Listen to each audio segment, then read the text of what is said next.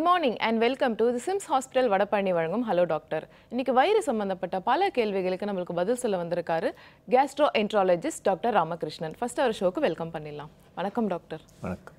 Okay doctor, இன்னைக்கு வயிறு சம்பந்தப்பட்ட பல இதுவும் பேச போகிறோம். இப்போ ஃபஸ்ட்டு எடுத்தீங்கன்னாக்கா நிறைய பேருக்கு வயிற்று உபாதைகள் இருக்குது, இல்லைனா ஒரு மாதிரி அசிடிட்டி ப்ராப்ளம் இருக்குதுன்னு ஜென்ரலாகவே சொல்கிறாங்க. ஸோ இந்த அசிடிட்டி இது வரதுக்கான காரணம்லாம் என்ன டாக்டர்? இந்த அசிடிட்டிங்கிற ப்ராப்ளம் வந்து மெயின்லி என்னென்னா அசிடிட்டி என்ன சொல்கிறாங்கன்னா இங்கே நெஞ்சில் எரிச்சல் இருந்தாலோ புளி ஏப்பம் அந்த மாதிரி புளிச்ச ஏப்பம் அந்த மாதிரி வந்தால் அது அசிடிட்டி அப்படின்னு சொல்லுவாங்க. சில வயத்துலேயோ கொஞ்சம் அதனால் வேதனை இருக்கலாம். அது மெயின் காரணம் வந்து சாதாரணமாகவே நம்ம இறப்பையில் அமிலம் சுரக்கும். அது நம்ம ஜீரணத்துக்கு தேவையான பொருள். அந்த அமிலம் மேலே வந்ததுன்னா இப்போ இறப்பையிலேருந்து உணவு குழாய் மேலே வந்ததுன்னா அந்த இடத்துல வந்து இரிட்டேட் பண்ணி அதனால இந்த மாதிரி அசிடிட்டின்னு நம்ம உணர்றோம். ஓகே டாக்டர், இப்போ நைட்டில் தூங்கும்போது திடீர்னு இந்த நெஞ்சு அடைக்கிற மாதிரி இருக்குன்னு சொல்லுவாங்க. நெஞ்சு அடைக்கிறதுக்கும் லைக் இந்த எரிச்சலுக்கும் வித்தியாசமும் தெரியாத மாதிரி இருக்கும். இப்போ ஃபஸ்ட்டு அந்த டைம் வந்து இப்போ எரிச்சல் இருக்குன்னாக்கா வீட்டில் என்ன மாதிரி சொல்யூஷன் எடுத்துக்கலாம்? ஸோ வீட்டில் என்ன எடுத்துக்கலாம்னா பெரும்பாலும் இது என்னென்னா நிறைய கொஞ்சம் தண்ணி குடித்தாலே இது கொஞ்சம் அடங்கிறதுக்கு வாய்ப்பு இருக்குது. ஓகே, அப்படி இல்லைன்னா ஏதாவது கொஞ்சம் நம்ம எதையாவது சாப்பிட்டுட்டோம் நிறைய பேர் என்னென்ன செய்வாங்கன்னா பால் குடிப்பாங்க. பால் குடித்தா அது குறையிறது அப்படிம்பாங்க. இல்லைன்னா ஏதாவது கொஞ்சம் லைட்டாக ஏதாவது சாப்பிட்டா அந்த அசிடிட்டி வந்து அதை உறிஞ்சிக்கும் அந்த ஆசிடை. ஸோ அப்போது அது இம்ப்ரூவ்மெண்ட் இருப்பாங்க. ஓகே டாக்டர், தொடர்ந்து பேசலாம். ஒரு காலர் லைனில் இருக்காங்க. வணக்கம். Hello doctor. ஹலோ, மதுரையிலேருந்து பேசுகிறேன் மேடம். பேர் பொன்லக்ஷ்மி. டாக்டர் கிட்ட உங்கள் சந்தேகம் கேளுங்கம்மா. சார், இந்த மாதிரி காரமாக சாப்பிட்ற அன்னைக்கு ஸ்பைஸியாக சாப்பிட்ற அன்னைக்கெலாம் நெஞ்சு எரியுது, வயிறில் வலி இருக்குது சார். சரிங்க, அது சில பேருக்கு அந்த மாதிரி இருக்கும்மா. அந்த மாதிரி அது ரொம்ப நாளாக இருந்ததுன்னா அது ஒருத்தர் நம்ம உடம்புடைய சென்சிட்டிவிட்டி அப்படின்னே நினச்சிக்கலாம். ஆனால் இதுக்கு வேறு காரணங்கள் நீங்கள் பார்த்தீங்கன்னா அது காரம் சாப்பிட்டா அது வயிறு வலிக்கு அசிடிட்டினால இருக்கலாம். ரீஃப்ளக்ஸ் அப்படின்னு சொல்லுவோம் நாங்கள். இந்த அமிலம் கொஞ்சம் மேலே வந்து அந்த உணவு குழாயை இரிட்டேட் பண்ணுறதுனால அங்கே சின்ன லேசாக புண்ணு ஏற்படலாம். அதனால அந்த மாதிரி வரலாம். ஓகே டாக்டர், நெக்ஸ்ட் காலர் இருக்காங்க, பேசிடலாம். வணக்கம். Hello doctor. நாங்கள் திருப்பூர்லேருந்து பேசுகிறேங்க. பேர் சாண்டி. டாக்டர் கிட்ட சந்தேகம் கேளுங்கம்மா. ஹலோ. வணக்கம், சொல்லுங்கள் சார். எனக்கு 40 வயசு ஆகுதுங்க சார். சரிங்க. என்ன சாப்பிட்டாலும் ஜீரணமே ஆக மாட்டேங்குதுங்க. வயிறு வலிக்குது, ஒரு மாதிரி எரிச்சல் வருது. டாக்டர்கிட்ட போய் நிறைய பார்த்துட்டேன். நம்ம டாக்டர் பித்தப்பையில கல் இருக்கு, அதை எடுத்துட்டா சரியா போகும் சொல்லி ஆப்ரேஷன் பண்ணி பித்தப்பை கல்லும் எடுத்தாச்சு. கர்ப்பப்பையும் ஆப்ரேஷன் பண்ணி எடுத்துட்டாங்க. சரிங்க. இப்போ எப்பவும் அந்த வயிறு எது சாப்பிட்டாலும் ஜீரணமே ஆக மாட்டேங்குது, வயிறு வலிக்குதுங்க சார். நானும் அந்த 10 வருஷமா ட்ரீட்மெண்ட் எடுத்துட்டா இருக்கேன், எதுவும் நல்லாவே மாட்டேங்குதுங்களே. ஸோ இந்த மாதிரி வியாதியை வந்து நம்ம இப்போ தான் பேசிகிட்டு இருந்தோம் அசிடிட்டினால் இருக்கலாம் அப்படின்னு. நீங்கள் சொல்கிறத பார்த்தா இந்த அசிடிட்டி தவிர வேறு ஏதாவது இரிட்டபிள் பவல் அப்படிங்கிறது இந்த குடல் குடல் சில பேருக்கு சரியாக வேலை செய்யாது, கொஞ்சம் ஜீரண சக்தி கம்மியாக இருக்கும். அதனாலே இந்த மாதிரி சாப்பிட்டா வயிற்றில் வலி இருக்கிற மாதிரி இருக்கும். சில மோஷன் ட்ரபிள் அதெல்லாம் இருக்கலாம். அதனாலே இருக்கலாமா. நீங்கள் அதை டயட்டை கொஞ்சம் கேர்ஃபுல்லாக பார்த்துக்கணும், அதுதான் முக்கியமாக இருக்குது. ஓகே டாக்டர், நெக்ஸ்ட் காலர் இருக்காங்க, பார்த்துடலாம். வணக்கம். Hello doctor. வணக்கம், வேலூர் காட்பாடியிலேருந்து சந்திரசேகர் பேசுகிறேன். டாக்டர் கிட்ட உங்கள் சந்தேகம் கேளுங்க சார். ஓகே டாக்டர் சார், வணக்கம். 2 கொஸ்டின்ஸ் வச்சிருக்கேன், எனக்கு தெளிவு தரணும். சொல்லுங்கள். இந்த இரைப்பையில இல்லைன்னா இந்த பித்தப்பையில கற்கள் இது வருவதற்கு முக்கிய காரணம் என்ன? இதை பத்தி கொஞ்சம் விளக்கமா எங்களுக்கு சொல்லுங்க டாக்டர். அண்ட் இரண்டாவது கேள்வி பாத்தீங்கன்னா நிறைய பேர் வந்து இந்த பித்தப்பை இரைப்பையில வந்து எரிச்சல் அப்படிங்கிறது உருவாகுது, ஒரு மாதிரி அன்கம்ஃபர்டபுளா இருக்கு அப்படிங்கிறாங்க. ஸோ அவங்களுக்கு வந்து ஏற்ற உணவு முறைகள் மேற்கொண்டா நல்லா இருக்கும் அப்படின்ட்டு நீங்க போன காலர் கிட்ட கூட சொன்னீங்க. ஸோ அவங்க என்ன மாதிரியான உணவு முறைகள் அப்படிங்கறத அவங்க தங்களுடைய பழக்கத்துல கொண்டு வரலாம் அப்படிங்கறத பத்தியும், இந்த இரைப்பை கற்கள் அல்லது இந்த இரைப்பையில் பித்தப்பையில கற்கள் வரும்பொழுது எந்தெந்த சிச்சுவேஷன்ல டாக்டர் டேப்லெட்டை சஜஸ்ட் பண்ணுவாங்க, எந்தெந்த சிச்சுவேஷன்ஸ்ல டாக்டர் வந்து இல்ல நீங்க வந்து டேப்லெட் எடுத்துக்காதீங்க, நீங்க ஆபரேஷனுக்கு போவேன்னு சொல்லுவாங்க. அந்த ஸ்டேஜ் என்ன ஸ்டேஜ்னு கொஞ்சம் எங்களுக்கு விளங்குற மாதிரி சொன்னீங்கன்னா கொஞ்சம் யூஸ்ஃபுல்லா இருக்கும் டாக்டர் சார். சரி, இந்த பித்தப்பையில் கற்கள் வருதுங்கிறது கால் ஸ்டோன்ஸ். அது நிறைய பேருக்கு இருக்குது. அது இன்னைக்கு பார்த்தீங்கன்னா அதனால சில பேர் வந்து ஒன்றுமே தொந்தரவு இருக்காது, அதனால் வலி இருக்காது, ஒன்றும் இருக்காது. அந்த மாதிரி இருக்கிறவங்களுக்கு அதை அப்படியே விட்டுடலாம். இப்போ அதனால வலி வந்ததுன்னு வச்சுக்கோங்க. வலின்னு வந்தால் சென்டரில் இந்த இதில் நம்ம செஸ்ட்டுக்கும் அப்டமனுக்கும் நடுவில் அந்த சென்டரில் வலி வரும். வலி வந்தால் ஒரு அரை மணி நேரம் 1 மணி நேரம் இருக்கும், தானாக சரியாயிடும். மறுபடியும் ஒரு மாதம் கழிச்சு வரலாம், 2 வாரம் கழிச்சு வரலாம். அந்த மாதிரி வலி வந்ததுன்னா பிலியரி காலிக்னு பேர். அந்த கற்கள் அங்கேருந்து நகர்ந்து வேறு இடத்துல போகிறதுனால அந்த மாதிரி வருது. அது ஆப்ரேஷனுக்கு இண்டிகேஷன். இப்போ சப்போஸ் இதையும் தாண்டி இந்த கற்கள் வேறு எங்கேயாவது போய் ஒரு பாதையை அடைச்சிட்டுதுன்னா அதனால மஞ்சக்காமால வரலாம், கணையத்தில் வீக்கம் வரலாம், அந்த மாதிரி பிரச்சனைகள்லாம் வரலாம். ஸோ அந்த மாதிரிலாம் இருந்ததுன்னா கண்டிப்பாக ஆப்ரேஷன் செய்ய வேண்டியிருக்கும். ஓகே டாக்டர், நெக்ஸ்ட் காலர் இருக்காங்க, பார்த்துடலாம். வணக்கம். Hello doctor. ஹலோ, உங்கள் பேர் எங்கேருந்து சார் கால் பண்ணுறீங்க? தாம்பரத்துலேருந்து கால் பண்ணுறேன். என் பேர் சையர். டாக்டர் கிட்ட உங்கள் சந்தேகம் கேளுங்க சார். ரைட்டு. Hello doctor. வணக்கம். சொல்லுங்கள். இப்போ அசிடிட்டி சம்மந்தமாக கேட்குறேன் சார். எனக்கு ஹைப்பர் அசிடிட்டி. ஆமாம், அசிடிட்டி ஒரு லெவலுக்கு மேலே இருக்கிற மாதிரி ஃபீல் பண்ணுறேன். இப்போ தான் டயரியா ஆச்சுன்னா ஆன்டி டயரியல் மெடிசன் போட்டால் மற்றவங்களுக்கெல்லாம் குறையும். எனக்கு ஆரம்பத்தில் அப்படி இருந்துச்சு. ஆனால் இப்போ ஆன்டாசிட் போட்டால் தான் டயரியாவே குறையுது. சரிங்க. ஸ்டாப் ஆகுது. அந்த அளவுக்கு அசிடிட்டி இருக்கு.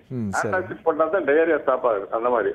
சரி. இப்போ நான் எவ்ரி மீல் சாப்பிடும்போது ஆன்டாசிட் சாப்பிட வேண்டியிருக்கு. அந்த டைஜினு அல்லது எலிசில் ஏதாவது சம்திங் நான் வந்து சாப்பிட்டா தான் வந்து அந்த அசிடிட்டி மாதிரி நார்மலுக்கு வருது. சரிங்க. இது எனக்கு வந்து இது சரியா நார்மலா இதை கண்டினியூ பண்ணலாமா? ஆன்டாசிட் இந்த மாதிரி சாப்பிடலாமா? இது நீங்கள் வெறும் ஆன்டாசிட் தான் எடுக்கிறீங்கன்னா அதில் ஜென்ரலாக பெரும்பாலும் அதனால் ஒன்றும் பிரச்சனை வராது.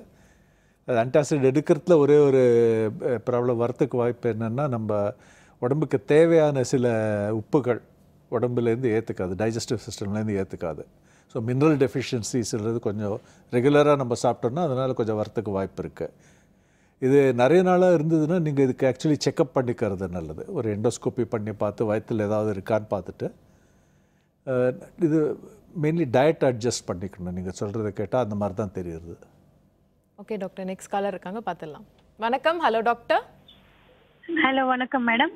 வணக்கம்மா, உங்கள் பேர் எங்கேருந்து கால் பண்ணுறீங்க? எங்கள் பேர் ஃபாத்திமா. டாக்டர் கிட்ட உங்கள் சந்தேகம் கேளுங்கம்மா. ஓகே. வணக்கம், சொல்லுங்கள். ஹலோ, வணக்கம் சார். எனக்கு டெலிவரி ஆகி 4 மாதம் ஆயிடுச்சு. சரிங்க. குழந்தைக்கு பால் இது பண்ணுறதுல இன்ஜெக்ஷன் போட்டு இதாகி வச்சுட்டாங்க. சரிங்க. அப்போலேருந்து எனக்கு நெஞ்சு வலி சார். அது அப்படியே அமுத்தா மாதிரி வலி. ரைட் சைடில் பிரஸ்ல சைடாக வலி. சரிங்க. இப்போ கூட அந்த மாதிரி இருக்குது. 4-5 மாதம் ஆகுது. அப்போ கூட வலி அந்த மாதிரி இருக்குது. அது அந்த மாதிரி இது இந்த பால் கட்டினதுனால கூட இருக்கலாமா? ஏன்னா ரைட் சைடில் தான் வருதுன்னு சொல்கிறீங்க. அது இது உள்ளேருந்து பால் குழந்தை யூஸ் பண்ணல, அதனால நம்ம இன்ஜெக்ஷன் போட்டு மருந்து கொடுத்து பால் இது பண்ணிட்டாங்க. சரி. பால் நம்ம குழந்தை கொடுக்கறது இல்லை. அப்போலேருந்து எனக்கு நெஞ்சு வலி. ஆனால் ரைட் சைடில் ரொம்ப தான். வயிற்றில் ட்ரபிள் இல்லைன்னா இந்த இதனாலே இருக்கலாமா? நீங்கள் ஆக்சுவலி என்ன பண்ணணுன்னா ஒரு லேடி டாக்டர் போய் பார்த்து இந்த மாதிரி இருக்குன்னு அவங்க டெஸ்ட் பண்ணி பார்க்கறது நல்லது அதுக்கு. ஓகே டாக்டர், நெக்ஸ்ட் காலர் இருக்காங்க, பார்த்துடலாம். வணக்கம். Hello doctor. நான் கோயம்புத்தூர்லேருந்து பேசுகிறேம்மா. டாக்டர் கிட்ட உங்கள் சந்தேகம் கேளுங்க சார். வணக்கம், சொல்லுங்கள் சார். வணக்கம் சார், கோயம்புத்தூர்லேருந்து பேசுகிறேன். எனக்கு நான் கால் பிளாடர் ஆப்ரேஷன் பண்ணிட்டு இருக்கேன். 2 இயர்ஸ்க்கு மேலே ஆச்சு. கல் இருக்குன்னு சொல்லி ஆப்ரேஷன் பண்ணிட்டேன். இப்போ நான் வந்து என்ன ப்ரிகாஷன்ஸ் எடுத்துக்கணும், ஏதாவது ஆஃப்டர் எஃபெக்ட்ஸ் ஏதாவது வருமானு ஒரு சந்தேகம். யார்கிட்ட கேட்டாலும் அது சரியாக கிளாரிஃபிகேஷன் பண்ண மாட்டேங்கிறாங்க. பெரும்பாலும் பித்தப்பை எடுத்ததுனால ஒன்றும் 10 பேருக்கு எடுத்தோன்னா 9 பேருக்கு ஒன்றுமே பிரச்சனை இருக்காது. ஒருத்தருக்கு வந்து ஏற்கனவே அவங்கள டைஜஷன் கொஞ்சம் வீக்காக இருந்ததுன்னா அந்த டைஜஷன் அதனால கொஞ்சம் பிரச்சனைகள் வரத்துக்கு வாய்ப்பு இருக்குது. இல்லைன்னா ஒன்றும் சைடு எஃபெக்ட் வரக்கூடாது. ஓகே டாக்டர், இப்போது இன்ஃப்ளமேட்டரி பவுல் டிசீஸ் அப்படின்னா என்ன doctor? So inflammatory Pavul disease அப்படின்னா குடலில் சிறுகுடல் பெருங்குடல் எதில் சிறுகுடல்லையும் இருக்கலாம் பெருங்குடல்லையும் இருக்கலாம், அங்கே புண்ணு இருக்கும். ஓகே. புண்ணு இருக்கும், அதனால் வீக்கம் இருக்கும். அதில் உள்ள வந்து அந்த புண்ணு இருக்கிறதுனால அதுலேருந்து ரத்தம் கசியலாம், புரோட்டீன் கசியலாம், அவங்களுக்கு அடிக்கடி மோஷன் போகும். இதனால உடம்பு இழைச்சி போகிறதுக்கு வாய்ப்பு இருக்குது. உடம்பு வெயிட்டெல்லாம் கம்மியாகும், கரையிறதுக்கு வாய்ப்பு இருக்குது. ஓகே டாக்டர், இப்போ மோஷன் ப்ராப்ளம் சொன்னீங்க இல்லைங்களா? இப்போ பார்த்தாக்கா நிறைய பேருக்கு வந்து இந்த மோஷன் அடிக்கடி வர ப்ராப்ளம்ஸ் இருந்துகிட்டே இருக்குது. இதோட காரணங்கள் என்ன? மெடிக்கேஷன் இதில் சால்வ் பண்ண முடியுமா? ஸோ இதில் இன்ஃப்ளமேட்டரி பவுல் டிசீஸ் இந்த மாதிரி அடிக்கடி மோஷன் வரத்துக்கு ஒரு காரணம். பட் அது இன்ஃப்ளமேட்டரி பவுல் டிசீஸ்ன்னு நீங்கள் பார்த்தீங்கன்னா அது புண்ணு இருக்கும் உள்ள. அது வந்து ஓரளவுக்கு கொஞ்சம் அன்காமன் தான் நம்ம ஜென்ரலாக பாப்புலேஷன் எடுத்துட்டோம்னா. சாதாரணமாக அடிக்கடி இந்த மாதிரி மோஷன் வரதுக்கான இன்னொரு ஒரு வியாதி இருக்குது, அதுக்கு IBS அப்படின்னு சொல்லுவோம், irritable Powell syndrome. Okay okay. அது வந்து என்னென்னா நம்ம ஜீரண சக்தி சில பேருக்கு டைஜஸ்டிவ் சிஸ்டம் சரியாக வேலை செய்யாது. அது ஆக்சுவலி பிறவிலேருந்தே ஓரளவுக்கு அந்த டைஜஸ்டிவ் சிஸ்டம் வீக்காக இருக்கும்.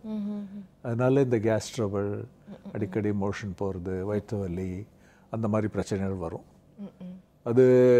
அதுக்கு ஜென்ரலாக அகெயின் டயட்டை நம்ம கேர்ஃபுல்லாக பார்த்துக்கணும். ஏதாவது பொருட்கள் நம்மளுக்கு அதை ஒத்துக்கலைன்னா அதை நம்ம அவாய்ட் பண்ணலாம். Okay okay. காரமாக அந்த இதெல்லாம் கொஞ்சம் அவாய்ட் பண்ணணும். பட் ரெகுலராக இதுக்கு வந்து பச்சை காய்கறி, பழ வகைகள் அதிகமாக எடுத்துட்டா இந்த மாதிரி வியாதிக்கு better. Okay doctor. Next caller இருக்காங்க, பார்த்துடலாம். வணக்கம். Hello doctor. வணக்கம் மேடம். வணக்கம்மா, உங்கள் பேர் எங்கேருந்து கால் பண்ணுறீங்க? நான் மணலிலேருந்து பண்ணுறேன் மேடம். ஆர் பானுமதி என் பேர். ஓகேம்மா, டாக்டர் கிட்ட உங்கள் சந்தேகம் கேளுங்க. சரிங்க. வணக்கம் சார். வணக்கம். சொல் சார், எனக்கு இப்போ சிறுநீர் பையில கல் இருக்குங்க சார். சரிங்க. சிறுநீர் பையில கல் இருந்தது. அது ஏற்கனவே போய் ஸ்கேன் பண்ணி பார்த்துட்டு மருந்து மாத்திரை சாப்பிட்டேன் சார். சரியா இமாலயா கம்பெனி மாத்திரை இல்லை சார், ஒரு மஞ்சள் மாத்திரை கொடுத்தாங்க. அந்த டப்பா வாங்கி சாப்பிட்டுட்டே இருந்தேன் சார். ஒரு 6 மாதம் சாப்பிட்டேன். அப்புறம் என்னால் அது சாப்பிட்டாலும் சோறு சாப்பிட முடியல சார், அதனால விட்டுட்டேன். சரிங்க. இப்போ எப்பயாவது ஒருக்கா அப்படி வலிக்குது சார். அதாவது ஒன்றும் ப்ராப்ளம் இல்லை சார். அந்த மாதிரி கல் இருந்ததுன்னா அந்த சைஸை பொறுத்து இருக்கு, மாதிரி எந்த இடத்துல இருக்குது அப்படின்னு பொறுத்து இருக்கு. அந்த சிறுநீர் பையில் அது ஒரு இடத்துல அப்படியே அமைந்திருந்ததுன்னா வேறு ஒன்றும் அது அங்கேருந்து நகர முடியாத ஒரு இடத்துல இருந்ததுன்னா அப்படியே கூட விட்டுடலாம். சில இதில் சின்னதாக இருந்ததுன்னா தானாகவே வெளியில் வரத்துக்கும் வாய்ப்பு இருக்குது. அப்படி இல்லைன்னா அதனால ஏதாவது அடைப்போ வேறு ஏதாவது பிரச்சனையாக இருந்ததுன்னா அதுக்கு ட்ரீட்மெண்ட் எடுக்க வேண்டியிருக்கும். அது ட்ரீட்மெண்ட் சில வேளை கல்லை வெளியிலேருந்தே உடைப்பாங்க, ஷாக் வேவ் கொடுத்து உடைப்பாங்க. சில வேளை உள்ளே இருந்து ஏதாவது டியூப் போட்டு எடுக்க வேண்டியிருக்கும். Okay doctor. நெக்ஸ்ட் காலர் இருக்காங்க, பார்த்துடலாம். வணக்கம். Hello doctor. ஹலோ, சொல்லுங்கள் சார், உங்கள் பேர் எங்கேருந்து கால் பண்ணுறீங்க? என்னோட நேம் ரகுபதி, நான் பொன்னேரியிலேருந்து கால் பண்ணுறேங்க. டாக்டர் கிட்ட உங்கள் சந்தேகம் கேளுங்க சார். Thank you madam. ஹலோ. வணக்கம், சொல்லுங்கள் சார். வணக்கம் சார். சார், எனக்கு வந்து பிளாடரில் 7.9 எம்எத்துக்கு வந்து ஒரு பாலிப் இருக்கிறதா சொல்லியிருக்காங்க. சரிங்க. பட் அது எனக்கு வந்து பார்த்தீங்கன்னா இப்போ 40 வயசு ஆகுது. சரிங்க. எப்படி எனக்கு எந்த ஒரு பெயினும் எதுவுமே இல்லை. சரிங்க. அதனால ஏதாவது ப்ராப்ளம் வருங்களா சார்? இந்த மாதிரி கால் பிளாடரில் பல விதமான பாலிப் வரத்துக்கு வாய்ப்பு இருக்குது. அது சில பாலிப் வந்து கொழுப்பு கட்டி மாதிரி, கொலஸ்ட்ரால் பாலிப் அப்படின்னு சொல்லுவோம். சில பாலிப் வந்து வளர்கிறதுக்கு வாய்ப்பு இருக்குது. அந்த வளரக்கூடிய பாலிப்பாக இருந்ததுன்னா அந்த பித்தப்பையை எடுத்து கட் பண்ணி எடுத்துட வேண்டியிருக்கும். அதுக்கு எப்படி நம்ம தெரிஞ்சுக்கலாம் அப்படின்னு பார்த்தீங்கன்னா, இந்த ஒரு 6 மாதத்துக்கு அப்புறம் மறுபடியும் அல்ட்ராசவுண்ட் ஸ்கேன் பண்ணி இந்த பாலிப் சைஸில் ஏதாவது சேஞ்ச் இருக்கான்னு பார்க்கணும். இப்போ 7.9 மில்லிமீட்டர் சொல்லியிருக்காங்க, அது ஏதாவது வளர்றதா அப்படின்னு பார்க்கணும். Okay doctor. இப்போ ஸ்மால் பவுல் டிசீஸ் அப்படின்னா என்னங்க டாக்டர்? ஸ்மால் பவுலுங்கிறது சிறுகுடல். சிறுகுடல் தான் முக்கியமாக நம்மளுக்கு நம்ம சாப்பிட்ற உணவுக்கு அது செரிமானம் ஆகிற அந்த இடம். அதுலேருந்து தான் நம்ம உடம்புல எல்லாமே அந்த நியூட்ரியன்ஸ்லாம் அப்சார்ப் ஆகும். ஸோ அதில் ஏதாவது வியாதி வந்ததுன்னா முக்கியமாக என்ன ஆகும்னா, நம்ம ஒன்று வந்து மோஷன் அடிக்கடி போகலாம், ஜீரண சக்தி கம்மியாக இருக்கும், அதனால உடம்பு கரைஞ்சிட்டு வரும். Okay okay doctor. Next caller இருக்காங்க டாக்டர், பார்த்துடலாம். வணக்கம். Hello doctor. மேடம் வணக்கம் மேடம். இந்த வயிறு மேலே வலியாக இருக்குங்க மேடம். சொல்லுங்கள். ஹலோ சார், சொல்லுங்கள். வணக்கம். வயிறு மேலே வலியாக இருக்குங்க. சரிங்க. அது கேட்டால் அல்சர் பாது ஒன்றும் பண்ணாது அப்படிங்கிற மாதிரி சொல்கிறாங்க. இப்போ 1 வருஷத்து அளவுக்கு அந்த அளவுக்கு இருந்துகிட்டு இருக்குங்க. சரிங்க. அது என்ன காரணம்? ஸோ வலி இப்போ 1 வருஷமாக தான் வலி இருக்குன்னா அது அல்சருங்கிறது இப்போ நம்ம கம்ப்ளீட்டாக க்யூர் பண்ணுற விதமான வியாதி. அது ஒரு கிருமினால் வருது. ஒரு கிருமி பூச்சி, இறப்பையில் ஒரு கிருமி பூச்சி, ஹெலிகோபாக்டர் பைலரின்னு அதனால வரும். அதுக்கு நீங்கள் அந்த மாதிரி இருக்குது, ரீசெண்டாக தான் வந்திருக்கு அப்படின்னா நீங்கள் ஒரு டாக்டரை பார்த்து டெஸ்ட் பண்ணிடுறது நல்லது. அந்த மாதிரி பூச்சி இருந்ததுன்னா அதை நம்ம அதை ட்ரீட் பண்ணிட்டா கம்ப்ளீட்டாக நல்லாயிடும். Okay doctor. இப்போ பேன்க்ரியாட்டைட்டிஸில் பார்த்தீங்கன்னாக்கா அந்த வீக்கம்லாம் வரும். ஸோ இதனால காரணம்லாம் என்ன டாக்டர்? ஸோ பேன்க்ரியாட்டைட்டிஸுங்கிறது கணையத்தில் வீக்கம் வருது. அது கொஞ்சம் ரொம்ப சிவியரான வியாதி. அது ஆக்சுவலி நம்ம இப்போ அந்த மாதிரி அதில் ஏதாவது வியாதி வந்ததுன்னா, பேன்க்ரியாட்டைட்டிஸ் வந்தால் திடீர்னு வயிற்று வலி வரும், சென்ட்ரலில் வரும், முதுகுலேயும் வலி வரலாம். அது எந்த அளவுக்கு வலிக்குன்னா உடனே எமர்ஜென்சிக்கு ஓடி வந்துடுவாங்க, எமர்ஜென்சி ரூமுக்கு. என்ன இன்ஜெக்ஷன் போட வேண்டியிருக்கும் வலியை கம்மி பண்ணுறதுக்கு. அதுலேயே வந்து மைல்டு பேங்க்ரேட்டைட்டிஸ், சிவியர் பேங்க்ரேட்டைட்டிஸ் அப்படின்னு சொல்லுவோம். சிவியர் பேங்க்ரேட்டைட்டிஸில் மற்ற உடல் உறுப்புகள் கூட பாதிக்கப்படும். அப்படின்னா ஹார்ட் சரியாக வேலை செய்யாமல், நுரையீரல் சரியாக வேலை செய்யாமல், கிட்னி சரியாக வேலை செய்யாமல் இந்த மாதிரியெல்லாம் ஆகலாம். ஸோ அது கொஞ்சம் சிவியர் ப்ராப்ளம். Okay okay. அந்த மாதிரி சிவியர் பேங்க்ரேட்டைட்டிஸ் வரும்போது ஐசியூவில் கூட அட்மிட் பண்ண வேண்டியிருக்கும். Okay doctor. நெக்ஸ்ட் காலர் இருக்காங்க, பார்த்துடலாம். வணக்கம். Hello doctor. ஹலோ, உங்கள் பேர் எங்கேருந்து கால் பண்ணுறீங்கம்மா? என் பேர் வாணி, திருவள்ளூர்லேருந்து பேசுகிறோம். டாக்டர் கிட்ட உங்கள் சந்தேகம் கேளுங்கம்மா. ஓகே. வணக்கம், சொல்லுங்கள். Hello sir. வணக்கம். என் பொண்ணுக்கு 13 வயசு ஆகுது. சரிங்க. ஏஜ் அட்டன் வந்து கரண்டாக மென்சஸ்லாம் கரெக்டாக ஆகிட்டு இருந்தா, இப்போ நடுப்புற ஒரு வாட்டி ஆகலை. சரிங்க. டாக்டர்கிட்ட கூட்டு போய் காட்டினதுக்கு அவங்க பிளட் இல்லாமல் இருக்கலாம், வயிறு புண்ணா வேற இருக்கு அப்படின்னு சொன்னாங்க. அவளுக்கு அடிக்கடிக்கு வயிறு வலிக்குதுன்னு சொல்றா. வாயில வேற புண்ணு வருது சார், உதடெல்லாம் புண்ணு வந்துடுது அப்பப்போ அவளுக்கு. அது என்ன ப்ராப்ளம்? ஸோ வாயில அச்சரம் மாதிரி புண்ணு அந்த மாதிரி வந்து வயிற்று வலி சார். உதடு இப்படி நம்ம நீக்கி பார்த்தா அந்த இடத்துல எல்லாம் உள்ள செவன் அப்படியே கொப்பள மாதிரி இருக்கு. கொப்பள மாதிரி வருதுங்களா? நிறைய அப்படி செவந்து போய் புண்ணு அடிப்பட்ட நமக்கு அப்படி அந்த மாதிரி வருது. சரி. ஸோ அந்த மாதிரி வந்து வயிற்று வலி இருந்ததுன்னா, இப்போ தான் நம்ம கொஞ்சம் நேரம் முன்னால் பேசிகிட்டு இருந்தோம், இன்ஃப்ளமேட்டரி பவுல் டிசீஸ்னு ஒரு வியாதி இருக்குது. சிறுகுடலில் பெருங்குடலில் புண்ணு வரத்துக்கு வாய்ப்பு இருக்குது. அதில் அந்த மாதிரி இருந்ததுன்னா அதனால் ரத்தம் குறைவாக இருக்கலாம். அது என்ன, அதுலேருந்து ரத்தம் கொஞ்சம் லேசாக கசிஞ்சிட்டு இருக்கும். அதனாலே இருக்கலாம் இந்த பிரச்சனை. அது நீங்கள் டெஸ்ட் பண்ணி பார்த்தா தான் தெரியுமா. Okay doctor. நெக்ஸ்ட் காலர் இருக்காங்க, பார்த்துடலாம். வணக்கம். Hello doctor. ஹலோ, சொல்லுங்கம்மா. உங்கள் பேர் எங்கேருந்து கால் பண்ணுறீங்க? நாங்கள் மதுரையிலேருந்து ஷோபனாங்க. டாக்டர் கிட்ட உங்கள் சந்தேகம் கேளுங்கம்மா. Madam sir. வணக்கம், சொல்லுங்க. வணக்கங்க சார். நாங்கள் ஜூலை ஃபர்ஸ்ட் வீக்கில் அம்லிக்கல் இயர்னி ஆப்ரேஷன் பண்ணியிருந்தோங்க சார். இப்போ 2 மந்த்ஸ்க்கு அப்புறமும் அந்த பெயின் இருந்துகிட்டே இருந்தது. டாக்டர்கிட்ட போய் செக் பண்ணதில் அவங்க ஸ்கேன் பண்ணி பார்த்துட்டு, உங்களுக்கு ஒன்றும் பிரச்சனையெல்லாம் இல்லை, லிவரில் லைட்டாக கொழுப்பு தான் இருக்குது, அது ஒன்றும் பிரச்சனை இல்லை, இது ஆப்ரேஷன் பண்ணின வழி தான், சரியாயிரும்னு சொன்னாங்க. அப்படியே சரியாயிரும்னு ஒரு 5 நாள் மருந்து கொடுத்தாங்க, சாப்பிட்டுட்டேன். ஆனாலும் மறுபடியும் பெயின் இருந்துகிட்டே இருந்தது. இப்போ போய் மறுபடியும் வேற ஹாஸ்பிட்டலில் போய் செக் பண்ணி பார்த்ததுல அந்த ஆப்ரேஷன் கரெக்டாக பண்ணலை, உங்களுக்கு மறுபடியும் அந்த ஓப்பனாக தான் இருக்கு அப்படின்னு சொல்றாங்க. என்னங்க சார் பண்ணலாம்? இருக்கலாம். அது வந்து எந்தெந்த லிவரில் கொழுப்பு இருக்கிறதுனால, ஃபேட்டி லிவருங்கிறதுனால வலி வராது. பட் இது உங்களுக்கு நீங்கள் சொல்கிறத பார்த்தா அது அந்த ஆப்ரேஷனை சம்மந்தப்பட்டதோ இல்லாட்டா வேறு ஏதாவது இருக்கலாம். அங்கே பக்கத்தில் அந்த இடத்துல ஏதாவது இன்ஃபெக்ஷன் வந்தாலோ இல்லாட்டா வேறு ஏதாவது பிரச்சனை இருந்தாலோ அதனால இருக்கலாம். அதை அவங்க டெஸ்ட் பண்ணி பார்த்துட்டு அந்த மாதிரி சொல்லியிருக்காங்கன்னா நீங்கள் அவங்க அட்வைஸ் தான் ஃபாலோ பண்ண வேண்டியிருக்காங்க. Okay doctor. இப்போ ஹெர்னியா வந்து எதனால டாக்டர் வருது? ஹெர்னியாங்கிறது நம்ம ஸோ இதில் அப்டமனில் மசில்ஸ் நிறைய இருக்குது. அந்த மசிலுக்கு நடுவில் கேப் வந்ததுன்னா, விரிசல் வந்ததுன்னா அது வழியாக உள்ளே இருக்கிற குடல் இல்லாட்டா அந்த கொழுப்பு அதெல்லாம் வெளியில் வருது. Okay okay. அதுக்கு தான் ஹெர்னியா அப்படின்னு சொல்லுவோம். ஸோ ஹெர்னியாங்கிறது வெளியில் தெரியலாம். சில வேளை உள்ளே இருக்கிறது ஹயட்டஸ் ஹெர்னியான்னு ஸ்டமக் கொஞ்சம் மேலே பொசிஷன் மேலே போகும்.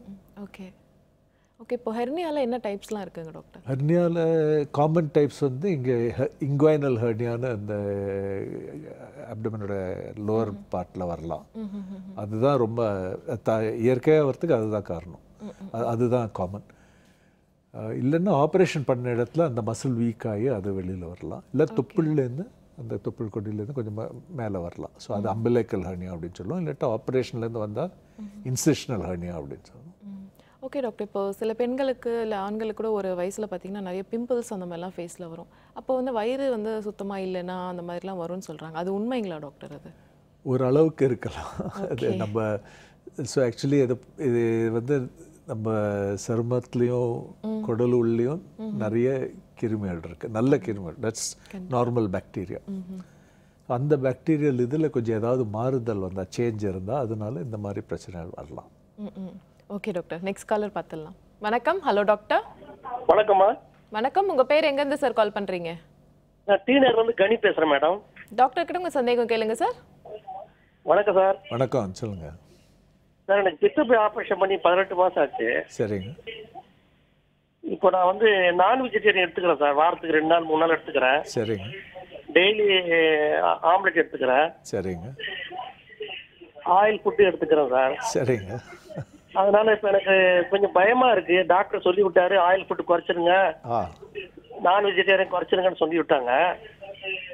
இப்போ இந்த பித்தப்பை எடுத்ததால நீங்கள் ஒன்றும் டயட்டை மாற்றணும்னு அவசியம் இல்லை. நார்மலாகவே சாப்பிடலாம். வேறு ஏதாவது பிரச்சனை இருந்தால், லிவரில் ஃபேட் இருந்தாலோ கொலஸ்ட்ரால் அந்த மாதிரி இருந்தால் அதுக்கு தான் நீங்கள் டயட்ரி ரெஸ்ட்ரிக்ஷன் தேவை. பித்தப்பை எடுத்ததுனால நீங்கள் ஒன்றும் மாற்றணும்னு அவசியம் இல்லை. ஓகே டாக்டர், நெக்ஸ்ட் காலர் இருக்காங்க, பார்த்துடலாம். வணக்கம். Hello doctor. Hello doctor. Okay sir, doctor கிட்ட உங்கள் சந்தேகம் கேளுங்க. Hello sir. சொல்லுங்க. வணக்கம். ஹலோ. ஹலோ சொல்லுங்க. ஹலோ சார், நான் சிவராமன் பேசுகிறேன் சார். சொல்லுங்க. எனக்கு கேஸ் ட்ரபிள் இருந்தது. சரிங்க. அது கேஸ் ட்ரபிளுக்காக ஆக்டோப்ரோன்னு சாப்பிட்டுட்டு இருந்தேன். சரிங்க. நீங்கள் தான் கொடுத்தீங்க அது. அப்புறம் ப்ரோத்தயாரின் கொடுத்தீங்க. சரிங்க. ஆனால் ப்ரோத்தயாரின் சாப்பிட முடியல. இந்த ப்ரோத்தயாரினும் சோசட்டும் கொடுத்தீங்க. சரிங்க. அது எதுக்கு சார் சாப்பிட்றது அது? இப்போ உங்களுக்கு இது ப்ராப்ளம் இப்போ எப்படி இருக்கு? சரி, கேஸ் ட்ரபிள்லாம் நல்லா கிளியராக போயிடுச்சு. சரி, அப்போ அந்த மருந்து எடுத்துக்க அவசியம் இல்லைங்களா? இது இப்போ சரியாயிடுச்சுன்னா அதோட விட்டுடலாம். ஓகே டாக்டர், இப்போ இந்த கேஸ்ட்ரிக் அல்சர் அப்படின்னா என்னங்க டாக்டர்? கேஸ்ட்ரிக், ஸோ அல்சர்லேயே மெயின்லி 2 விதமான அல்சர்ஸ் இருக்குது. கேஸ்ட்ரிக் இல்லை டியோடினல். கேஸ்ட்ரிக்குங்கிறது இறப்பையில் இருக்கும். டியோடினலுங்கிறது அந்த இறப்பையை தாண்டி சிறுகுடலோட முதல் பாகத்தில் இருக்கும். ஏன் இந்த மாதிரி வித்தியாசம் இதை பற்றி நம்ம யோசிக்கிறோம் அப்படின்னா, கேஸ்ட்ரிக் அல்சரில் ஒரு ஸ்மால் சான்ஸ் அது வந்து கேன்சராக மாறுறதுக்கு வாய்ப்பு இருக்குது. டியோடினல் அல்சர் ஜென்ரலாக கேன்சராக மாறாது. அதுக்கு தான். ஓகே டாக்டர், இப்போ கேஸ்ட்ரிக் அல்சர் இந்த மாதிரி வந்ததுன்னா இதோட காரணங்கள்லாம் என்ன டாக்டர்? ஆக்சுவலாக கேஸ்ட்ரிக் அல்சர் வரத்துக்கு மெயின் காரணம் என்னென்னா, இறப்பையில் ஒரு இன்ஃபெக்ஷன் இருக்கிறதுனால. ஹெலிகோபாக்டர் பைலரி ஒரு கிருமி பூச்சி இருக்குது. அது நிறைய நாளாக இருக்கும். அது ஒரு சமயத்தில் ஒரு டைமில் அந்த மாதிரி அல்சர் வரலாம். ரெண்டாவது காரணம் வந்து அந்த பெயின் கில்லர் மருந்து சாப்பிட்றதுனால. ஓகே ஓகே, அப்போ இதை ப்ரிவென்ட் பண்ண என்னெல்லாம் டாக்டர் பண்ணலாம்? அது ப்ரிவெண்ட் பண்ண நம்ம ப்ரிவெண்ட் பண்ணுறதுங்கிறது கொஞ்சம் கஷ்டம் தான். பெயின் கில்லர் மெடிசன்ஸ் நம்ம சாப்பிடும்போது ஜென்ரலாக என்னென்னா, நம்ம வெறும் வயிற்றில் சாப்பிடக்கூடாது, சாப்பிட்ட பிறகு சாப்பிடணும். சில பேருக்கு அதோட அன்டாசிட் இல்லைன்னா வேறு ஏதாவது ஆசிடை குறைக்கிற மாதிரி மருந்து சில பேருக்கு சாப்பிட வேண்டியிருக்கும். ஓகே டாக்டர், நெக்ஸ்ட் காலர் இருக்காங்க, பார்த்துடலாம். வணக்கம். Hello doctor. மேடம், நான் கரூர்லேருந்து கோவிந்தசாமின்னு பேசுகிறேன். டாக்டர் கிட்ட உங்கள் சந்தேகம் கேளுங்க சார். சார் வணக்கம் டாக்டர். வணக்கம் சார். நான் வந்து இந்த ஸ்டாட்டின், அட்டாரோஸ்டாட்டின் அண்ட் ஃபெனோஃபைப்ரேட் இது வந்து 2 வருஷமா நான் சாப்பிட்டுட்டு இருக்கேன். சரிங்க. இந்த காம்பினேஷன் வந்து சாப்பிடலாம்ல டாக்டர்? ஏதோ மசில்ஸ் ஏதோ அஃபெக்ட் ஆகும் அப்படின்னாங்க இந்த 2 காம்பினேஷனில். இல்லை இது காம்பினேஷன் கண்டிப்பாக சாப்பிடலாம். ஏன்னா உங்களுக்கு கொலஸ்ட்ரால், ட்ரைக்ளிசரைட் ரெண்டுமே அதிகமாக இருந்தால் இந்த காம்பினேஷன் சாப்பிடணும், கண்டிப்பாக சாப்பிட வேண்டி இருக்கும். இந்த ஸ்டாட்டின், எந்த ஸ்டாட்டின்னாலையும் சில பேருக்கு மட்டும் மசில் பெயின் வரத்துக்கு வாய்ப்பு இருக்குது. அது மோஸ்ட்லி ஒருத்தருக்கும் மோஸ்ட்லி இந்த மாதிரி பிரச்சனை இருக்காது. அந்த மாதிரி யாருக்காவது ப்ராப்ளம் இருந்ததுன்னா அப்போ மருந்து மாற்ற வேண்டி இருக்கும். ஓகே டாக்டர், இப்போ இந்த கேஸ்ட்ரிக் அல்சர் எல்லாம் பேசணும் இல்லைங்களா? ஸோ அதெல்லாம் வந்து தவிர்க்கணும் அப்படின்னா, இப்போ டயட் ஒரு கண்ட்ரோல் எடுத்துக்கணும்னா எந்த மாதிரி டயட்லாம் எடுத்துக்கலாம் டாக்டர்? ஸோ டயட் ஒன்று வந்து முக்கியமாக என்னென்னா, நம்ம கரெக்டாக டைமுக்கு சாப்பிடணும். கண்டிப்பாக. ஸோ நம்ம மாடர்ன் லைஃப்பில் என்னென்னா, நம்ம சீக்கிரம் எழுந்திக்கிறோம், அங்கேயோ போயிட்டு இருக்கோம், வேலைக்கு சீக்கிரமாக போக வேண்டியிருக்கலாம், ஸ்கூலுக்கு சீக்கிரம் போக வேண்டியிருக்கோம். ஸோ இந்த டைமிங்ஸ்லாம் மிஸ் ஆகிறது ஒரு பெரிய ப்ராப்ளம். ரெண்டாவது, நம்ம ஃபுட்டு ஜென்ரலாக ரொம்ப அதிகமாக காரம் அந்த இதெல்லாம் இல்லாமல் பார்த்துக்கணும். ஓகே டாக்டர், இப்போது மோஷன் ப்ராப்ளம்ஸ் வந்து சில பேருக்கு அடிக்கடி வரதும் இருக்குது, சில பேருக்கு வந்து ரொம்ப வராமல் அந்த மாதிரி ப்ராப்ளம்ஸும் இருக்குது. ஸோ இதுக்கு வந்து ஃபுட்டு, காய்கறி இந்த மாதிரி நிறைய எடுத்துக்கலாங்களா? நைட்டில் எந்த அளவுக்கு டாக்டர், எந்த மாதிரி ஃப்ரூட்ஸ் எடுத்துக்கலாம்? ஸோ இந்த மோஷன் வராமல் இந்த கான்ஸ்டிபேஷன் ப்ராப்ளம் வந்து நாங்கள் இப்போ இன்னும் நிறைய பேருக்கு பார்க்குறோம் இப்போலாம். அகெயின் இந்த மாடர்ன் லைஃப் ஸ்டைல் ஒன்று. ரெண்டாவது வந்து வயசாக நம்ம குடலோட மசிலும் சரியாக வேலை செய்யாது. அது தவிர வேறு சுகர் ட்ரபிள் அதெல்லாம் வந்ததுன்னா அதனாலேயும் இந்த மாதிரி ப்ராப்ளம்ஸ் வரும். இதுக்கு ஜென்ரலாக என்ன அட்வைஸ் பண்ணால், பச்சை காய்கறி அதிகமாக எடுத்துக்கலாம், க்ரீன் வெஜிடபிள்ஸ், ஃப்ரூட்ஸ் எல்லாமே எடுத்துக்கலாம். நம்ம அஸ்லாங் சுகர் இல்லைன்னா நம்ம அதில் ஒன்றும் இது இல்லை, எல்லாமே எடுத்துக்கலாம். ஓகே டாக்டர், நெக்ஸ்ட் காலர் இருக்காங்க, பார்த்துடலாம். வணக்கம். ஹலோ டாக்டர், லைனில் இருக்கீங்க சார்? ஹலோ வணக்கம் மேடம். உங்கள் பேர் எங்கேருந்து சார் கால் பண்ணுறீங்க? நான் அறந்தாங்கிலேருந்து பண்ணுறேன் மேடம். என் பேர் கணேஷ். டாக்டர் கிட்ட உங்கள் சந்தேகம் கேளுங்க சார். வணக்கம் மேடம். நான் வந்து மலேசியாவில் ஒரு 4 வருஷம் இருந்தேன். சரிங்க சார். சொல்லுங்க.